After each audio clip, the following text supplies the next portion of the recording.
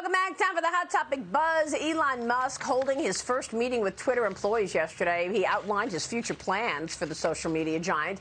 Musk telling employees he wants 1 billion daily active users on the platform and that users should be allowed to say what they want on the platform. Musk also hinted at company layoffs and only, quote, exceptional employees can work from home. What do you make of that, Liz?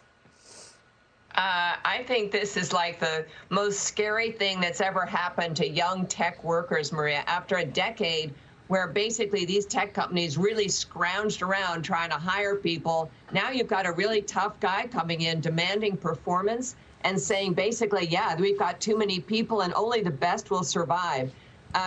Silicon Valley workers have never heard something like this. They're going to be in total shock, I'm sure. But the good news is, he runs himself as hard as he runs his employees. Musk is going to build a great company, and I think that's what should be exciting. Yeah, I mean, Dagan, at least he made the commitment that he's still interested in buying this company. The people who work there should be excited that Elon Musk is trying to make Twitter into a Tesla, something that is relevant and cutting edge. Yeah, that's a good point.